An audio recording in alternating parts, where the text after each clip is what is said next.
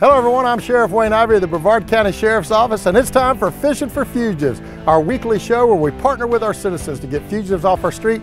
We go out to some of the beautiful fishing spots around Brevard County, and man, it's fun to fish for fugitives.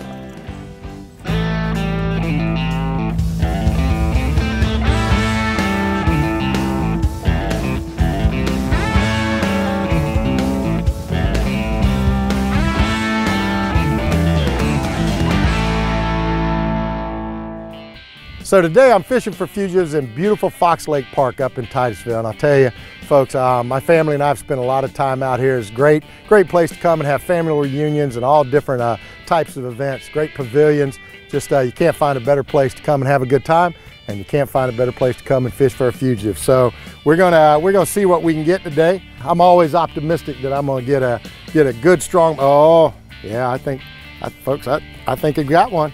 Let me see what we got. I'm gonna try and get it in.